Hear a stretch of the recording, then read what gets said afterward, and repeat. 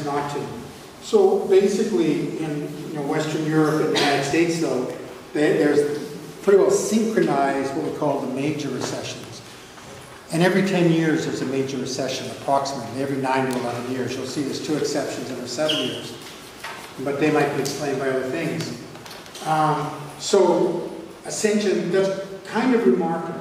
So even like, in the 1860s, economists were saying that the recession phenomenon that we have today seems to be an industrial production phenomenon, a phenomenon of factories. It doesn't exist before the Napoleonic Wars, which are from 1795 to 1815. It doesn't really exist before 1815. Britain is the only country that has really an industrial revolution in the 1770s and 1780s. So Britain's the only one that really has serious factories by that point. By 1815, France has factories, and you start seeing this phenomenon in France. That is the modern recession and business cycle. The United States has such factories by about 1820, and you start to see this phenomenon there. And Germany has this by the 1860s. Japan by the 1870s, Russia by the 1890s, blah, blah, blah. So as countries become industrialized, they seem to get into this format, this behavior. But by the 1860s then, particularly British economists had noticed in Britain a phenomenon. That is that roughly every 10 years, there was what they called a crisis. It turned out to be, it seemed to begin with a stock market crash. And so all these great recessions look like they begin with a stock market crash, or at the very least the stock market crash seems to come early on. It seems not to be what starts the recession, but the recession caused the stock market crash. But leave that alone for the moment. So what they observed is an obvious thing. Every 9 to 11 years, there is a spectacular stock market crash. Everything crashed. No, people are really happy when the stock market is going up, their money's going up and up, and then it crashes. And then in the subsequent year, 2, 3 years, whatever it is, what you have is firms going bankrupt, people laid off or fired or whatever it is, unemployment rises, and output falls, and there's lots and lots of excess. In most markets, you'd have too many goods produced, prices fall drastically, right? And this takes a period of time. What causes this? We don't know. How it turns around, we don't know. There's lots of explanations. We're going to talk about one today or in this course. But what I want to point out to you, which you don't normally see in the economic textbooks, is that this actually literally does happen every 9 to 11 years. So I'm just looking at the spectacular stock market crashes, that the worst in 10 years, that ushered in, or were somehow the beginning of, a period of huge unemployment, rising unemployment, bankruptcy of firms, falling prices, etc. And these are the dates, all the spectacular stock market crash. This is in Britain, because Britain's the only relevant one up, really, the main one before about 1873. Look, 1825, 36, 47, 57, 66. You can see there's 11, there's 11, there's 10, there's 9, right? Boom, boom, boom, boom, boom. This is 7. Unusual, but perhaps it's caused by the fact that, Germany, France, and the U.S. essentially enter. Maybe there's something to do with that. Doesn't matter. Then they're not. Countries don't always have the stock market crash the same year. But you can see Britain, then Britain 1882, United States 83, Britain 90, United States 93. Go this 73, 83, 93, 1902, 1913. Again, almost exactly 10 years. 1913, notice, is before World War I. World War I interrupts that, but still 1920. Again, 1929. Again, 1937. There's 8 years.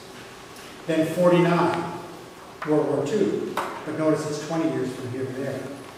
60, 70, 81, 1990. I can pick these up. I can pick these out. They're obvious. I can show you. But it's still pretty striking. 2001. What is unusual about this? It came early, and it's worse. So basically, for me, when I talk to you, I'd say, we're going to expect another stock market crash that is associated with a recession, falling, a lot of unemployment, falling prices, blah, blah, blah, blah. probably around 2019. That's when it's going to happen. Right? 2018, 2019, maybe 2020. But it's going to happen. Because that's what happens every 10 years. So this is what I'm interested in. But in general, now as I say, when this was first discussed in the 1870s, it was a concept of the crisis. Now from the 1920s, we have the concept of the business cycle. Okay, now we're going to talk about unemployment. How we measure it. Right? Let's do this. Definitions. Pay attention. This is not difficult. But you'll find that I'm going to ask you the type of question I would ask in an exam. And even though I've told you what you need to know, you'll find out you don't understand it, right? So watch. What is unemployment? What does it mean for the population to have 7% unemployment, 10% unemployment? What does it mean? How do we measure that? We say, first of all, we define the adult population. The adult population, this is in Canada, by the way. In the US, it's 16 years or older. In Canada, it's 15 years or older. It's excluding territories and reservations. This is a minor point. I just put it in there. Essentially, the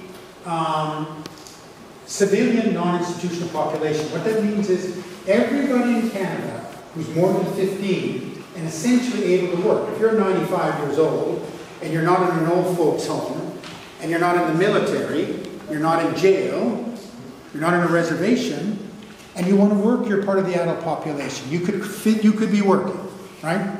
You may not want to work, that's your choice. You can be 50. You don't have to work, but you're part of what we call the adult population. That's everybody over 15 who could conceivably work. People in the military are excluded. People in institutions such as jails, old folks' homes, hospitals, and the like are excluded. We can talk a little bit about that because when you compare unemployment between countries, for example, comparing unemployment between Canada and the United States, Canada has a large military which might sop up a lot of unemployment. It does, by the way. Most of the people who volunteered for the Iraq War or the war in Afghanistan were people who were unemployed. They got a job in the military and away they went. We don't have a military like that. In the US, they have a huge prison population. We don't, comparatively speaking. So in the US, some unemployment is hidden in prisons and the military, but it's relatively minor. You know, that's for more detailed work. But so when you compare countries, if one country has 6% unemployment and another country has 4% unemployment, it might be something specific about the country. Again, in the US, we count people over 15, they count 60. So, you know, there's going to be some distinction. In any case. Now the labor force is the sum of employed people and unemployed people. But we need to define each of these. The labor force is everybody who essentially wants to work. Not everybody who's physically able to work, because there's retirees, there's housewives, there's this and that. There's people who don't want to work. There's students over 15. We're talking about people who want to work. Well, if the people who want to work, we have the employed. Now this is how it's defined. Now listen carefully. The employed is the number of individuals who were employed, including self-employed, in goods and services production for pay, regardless of the amount, in the previous week, usually based on the previous month. So what happens is this. StatsCan phones you, sort of randomly, this is how they do it, this is called a household survey. You pick up the phone and they say to you, were you employed last month? They don't say, how long were you employed last month? You might have, for example, been employed in a bar for 4 hours helping out a friend, but your friend paid you. You say, yes, I was employed. Then you're counted as an employed person, right? Then they're going to ask you, the second question they ask you is, how long were you employed, right? But being employed just means you work for some money in the last week or the last month, right, everybody? Remember. Okay, so that's an employed person. Doesn't matter how long you're employed, just that you were employed for any length of time during this month, paid by somebody else. If you said, yes, I was employed, I was working on my essay. No, somebody has paid you. If they're paying you to work on their essay, you're employed. If you're working on your own essay, you're not employed. You have to be getting some income from it. Employment includes if you're sick but you have a job, if you're on vacation but you have a job, if you're on strike on leave, you're considered to be employed. These are interesting variation. I could just go into a whole course, because I do teach this course, on employment. And unemployment is what it tells us anything else. But not right now. Unemployment is the number of persons who are unemployed but are actively seeking work or are temporarily laid off. So basically in this room, there are people who probably don't have a job. You're a student. There may be people who have a job. But there may be some of you who don't have a job. You are not considered unemployed unless you are looking for work, actively looking for work, right? Now in Canada, weirdly, if you said when they phone you up, are you looking for work? You could say, well, I looked for some jobs in the newspaper, which is pretty small. That's not really looking for work, But that would be counted as looking for work. In the US, it's not. You have to be a little bit more active than that. But basically, you have to be looking for work. You said, no, I'm a student, I'm not looking for work. Then you're not unemployed. And of course, you're not employed. It just means you're a member of the labor force. You're someone who could be working, but you're not. You're not a member of the labor force, right? Then there's what are called discouraged workers. These are people who really want jobs, but they're discouraged. They've given up looking for a job. And it turns out they're more significant than you think, particularly in recessions. Because they've been looking for work for 6 months, whatever. They haven't been able to find any work. They've been putting in applications, and every time they went to get a job, or the person said, hey, there's 150 people with better qualifications than you, they're discouraged. They don't look anymore. They are not unemployed.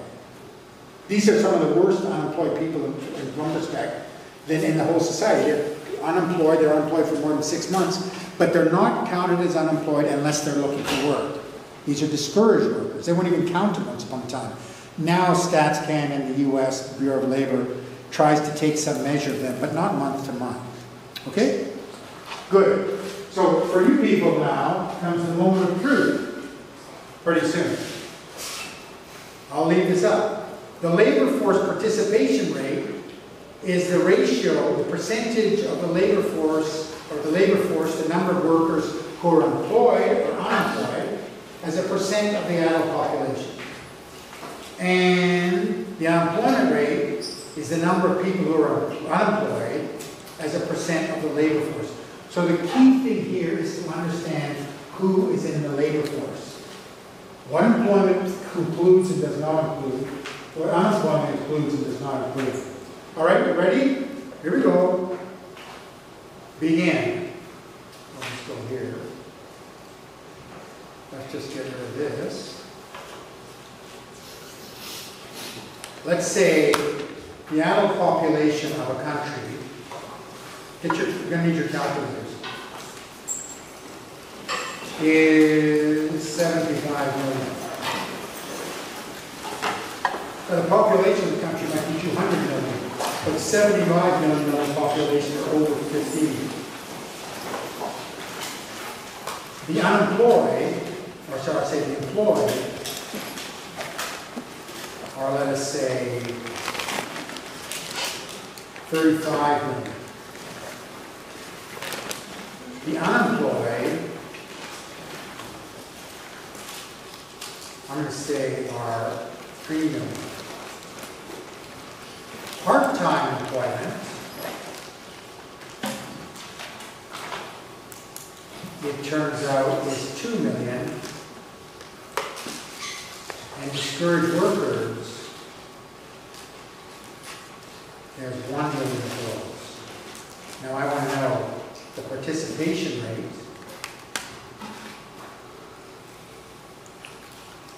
Since we just discussed it, this is basically the percentage of the labor force divided by the adult population. But I need to be able to identify these two here. And the unemployment rate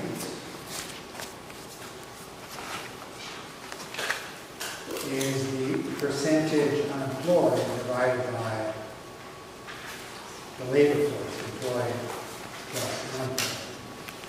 Okay? All right, we'll give you all a minute to calculate those numbers, and then we're going to ask you what numbers you have. All right?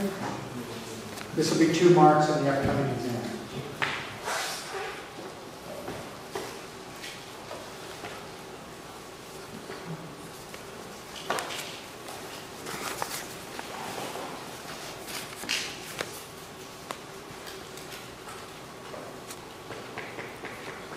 Everybody, I'm just going to point to you and ask you for your number. I expect this calculation to be done. Nobody's safe.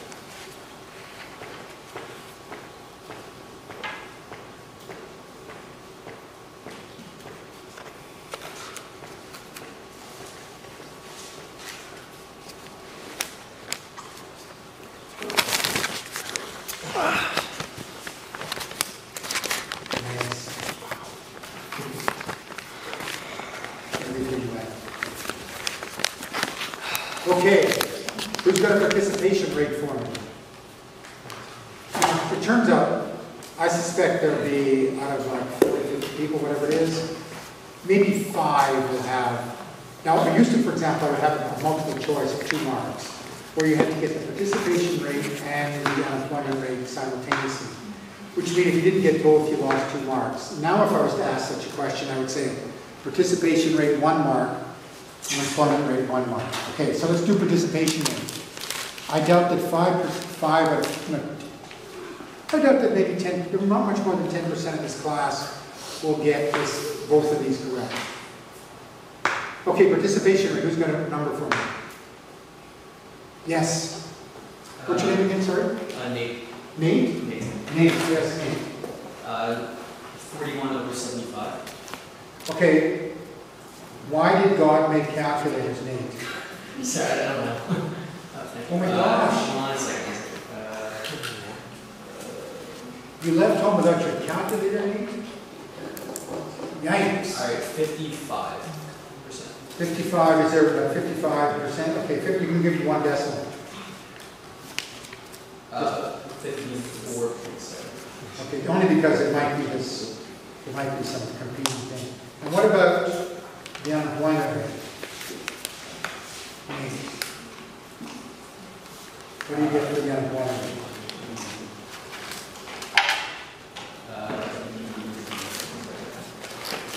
The rest of you take break or give me time. What do you got? Come back. Who's got an unemployment rate for me? Ah, nice.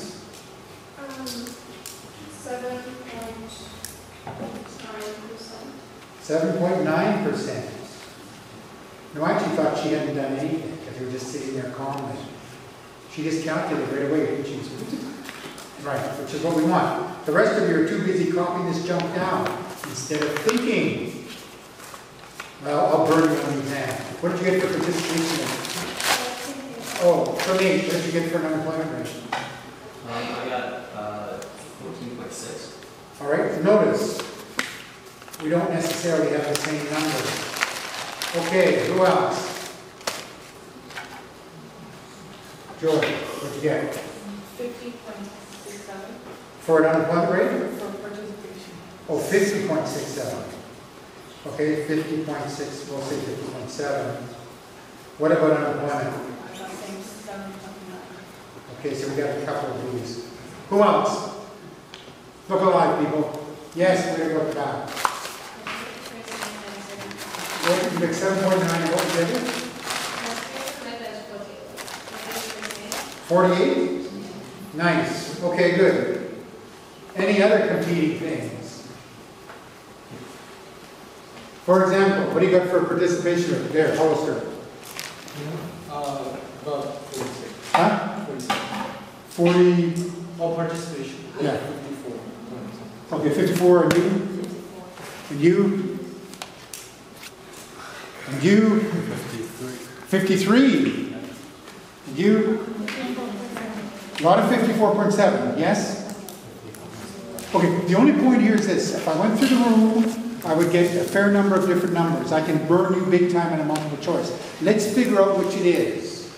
I don't know what it is myself. I only know one thing. What is the labor force, everybody? What is the labor force? Let's see, the labor force is employed, 35 million, plus unemployed, 3 million, plus what else? Plus what else? Part-time? Nate, did you include part-time? What about the rest of your crew in the front there? Did you include part-time? Oh, okay, part-time. 2 million, what else? Did you include discouraged workers? This is the total, the maximum number it could be. Do we include discouraged workers in the labor force? Go ahead, tell them why not. No, because they don't want to work. They want to work, but no, because they're not actively seeking work. Forget that. That's not part of the labor force. Do we include part-time employment in the labor force? Yes, but, do we add it to the 3 million? What's your new concern with the Alexandra? What did you include part-time? Who doesn't include part-time? Go ahead, why not? Because it's part of the employee. It's part of the employee. Remember I said, employment is everybody, whether you work for like 2 hours or 40 hours or 8 or 90 hours. This is important, right? In this class, let's suppose everybody in this class is working 40 hours a week. So we'll say the employment is 40 people. Let's suppose there's a recession and you go down to 20 hours a week, but you all have a job. The change in, there's no change in employment. Part-time employment is can be a distortion. So you've got to be careful. The employment statistic doesn't distinguish by itself between part-time and full-time. It just says this is everybody who had a job. So for example, you can have no change in employment, but actually everybody's working half as much. This is really important. Okay? So normally the data is presented this way. They tell you how many people are employed, and then they tell you the part-time employment, and that's significant. They tell you what the labor force is, they tell you what unemployed is. And so you've got to know that employed includes part-time, and so that could be a distortion, as we'll see. All right? So the answer here would be this number here, whatever this is, 35 plus 3, which is 38. So the participation rate is going to be 38 divided by 75, and unemployment rate is going to be 3 divided by 35, 38. Everybody? Correct answer. 2 marks in the upcoming exam. Make sure you understand it. Now, let us now look at the latest data. Quickly.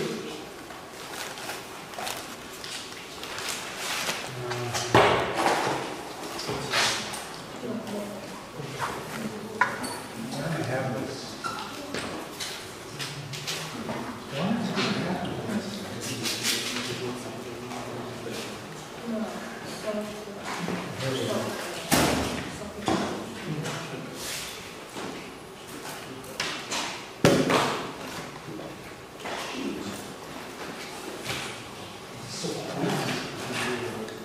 All right, I don't know if I can get Wi-Fi.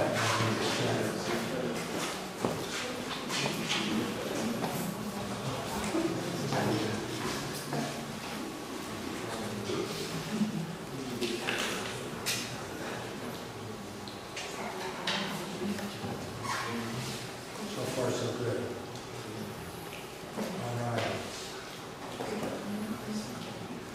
Stats Canada. I want you to be looking at this. Latest indicators. Unemployment rate came out. The employment data, which is probably the best single data you get for where the economy is at, comes out usually the first Friday of the month. There are some exceptions. If the first Friday is the first or the second, it might not come out. Okay? StatsCan used to be pretty well one of the best, if not the best, statistical agencies in the world. Very likely the best, but it's really weakened. I'm not crazy about their data in many ways now. Let's just look at this thing here.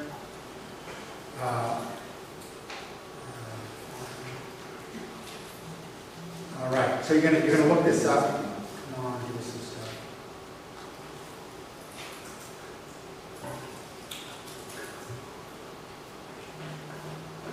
Oh, give us some. I hate this. All right, we don't want to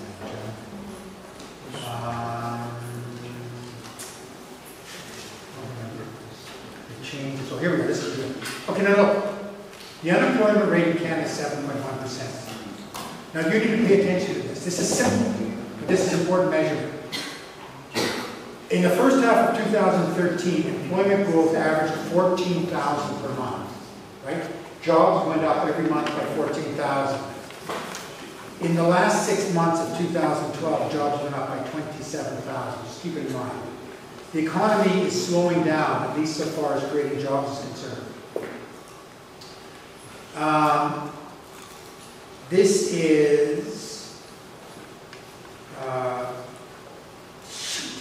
is not as good as it should be. I don't know why it's two. This is, in terms of, I'll go way down here for the chart. Here. All right, now notice, this is the population in Canada, the adult population, everybody 28 million. It went up from May to June 2013. In the last month, the adult population of Canada went up 37,000. Everybody, where did they come from? Where did they come from? Might have been immigrants, might have been people becoming 50, might have been people entering the labor force, etc. Maybe women entering the labor force, whatever. Here's the labor force. The population went up like this, but the labor force only went up by 7, not a whole lot. Employment fell by this amount. Now notice, basically the data says there was very little change in employment. Not many people, there weren't any jobs created. This is weird for Canada, because we've been averaging 14,000 plus. There were no jobs created. We lost 4,000 jobs. But I'm telling you, the report is worse than that. Most people will read, oh, Canada's lost 400 jobs, big deal. Not a huge thing. Actually, it's kind of significant because that's a lot fewer. We expect to get 10,000. But I'm telling you, the report is even worse than that. Tell me. Notice, 32,000 full-time jobs were lost. And 32,000, or approximately 32,000, part-time jobs were gained. That's bad. That's bad. We lost full-time jobs and gained part-time jobs, replaced full-time jobs with part-time jobs. That is flat out bad. And then we also didn't gain any employment. This is a bad report, right? Now I'm telling you, you could have a report that said, we gained 14,000 jobs. Oh, great. But it could be that we gained 50,000 part-time jobs and we lose 36,000 full-time jobs. Not good. So you got to look at both of them. Everybody? Now notice the unemployment rate. Unemployment was 7.5. Okay, wait a minute. Why did unemployment go up? We only lost 4,000 jobs. Why did unemployment go up to 7.5? Look up here. Because 7,000 people entered the labor force. Everybody? 400 people lost their jobs. But unemployment went up by 7.5 because 7,000 people entered the labor force. Right? Then what about the unemployment rate? The unemployment rate basically shows it didn't change very much. But it could have changed. Sometimes, for example, the economy could gain 14,000 jobs, which isn't bad, but 30,000 people enter the labor force. And there, for whatever reasons, discouraged workers enter the labor force, and then the unemployment rate goes up. You can't pay attention to the unemployment rate. You must pay attention to the change in employment. That's the number one thing, right? Unemployment rate can go up because there's more jobs lost. There's not, we lose jobs. Or people enter the labor force because there's so many jobs. Actually, at the beginning of in recoveries, it's fairly common for people to scurry back into the labor force. And as soon as they see a new job, everybody goes into the labor force and the unemployment rate goes up and up. But actually there's jobs being created. Everybody? So read my notes and get a sense of this. All right. Now notice, everybody, the U.S. economy is about 10 times the size of the Canadian economy. So 14,000 jobs in the U.S. means 140,000 jobs. Sorry, 14,000 new jobs in Canada is 140,000 jobs. That's roughly the way the U.S. has performed for the last 3 or 4 years, although they're doing a little better now. But 28,000 jobs in the previous months is way beyond it. If Obama got 280,000 jobs